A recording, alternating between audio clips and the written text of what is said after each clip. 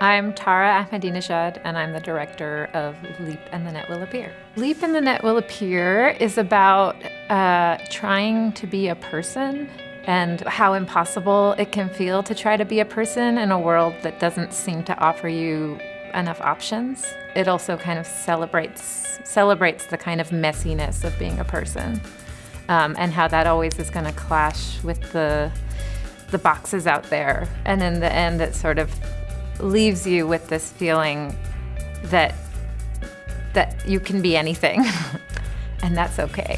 I feel like this play kind of emanates bravery. I think it's a brave play, and I think it's also like promoting bravery. Being in Houston, specifically with the whole catastrophic community, you already pick up a vibe from the way people are working and the way they relate to each other, and that sort of speaks to the audience we're about to meet.